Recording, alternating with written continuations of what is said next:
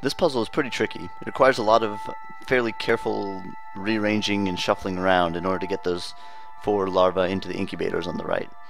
One of the most important features of this level is notice this completely disjointed starting platform from that long plank to the side of it. Since it's touching at just a corner, there's no way to get over there directly. We're going to have to use the larvae as stepping stones by freezing them. That's absolutely not the right way to do that. So let's start by doing a little bit of shuffling. If we do something like this, remember that we can freeze it and unfreeze it and make it lose its momentum that would have made it fall off the edge. Let's continue doing this with the other larva.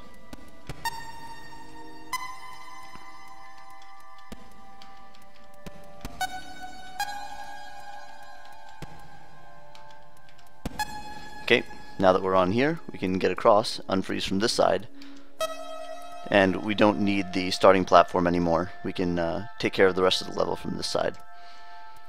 Let's start by getting these a little bit closer. But we have to be careful because it's easy to push that last one off the edge there because there's nothing holding it.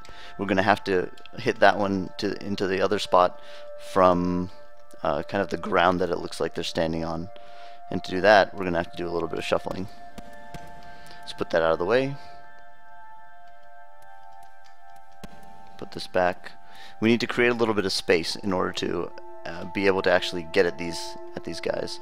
So we're going to push them not from this side, but from this side. I'm going to push them back.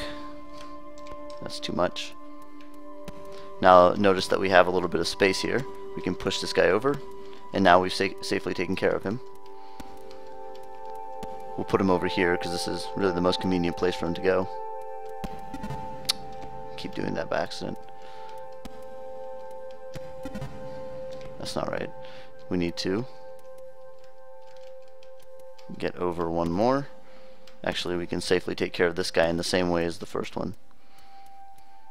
Come around here, put him in his place. These last two are pretty simple. And now we can flip over, and then we're done.